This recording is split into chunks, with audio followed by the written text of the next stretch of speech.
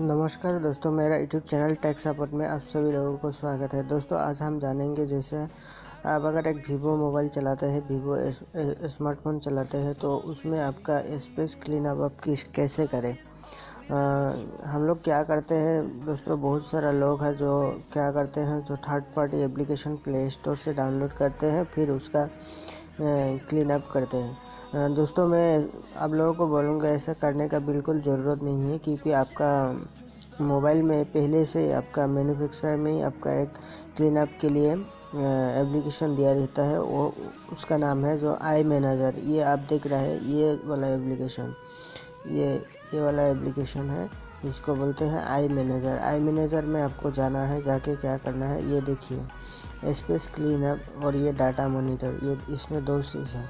तो आपको space clean up में जाना है। ये देखिए जांग फाइल दिखा रहा है।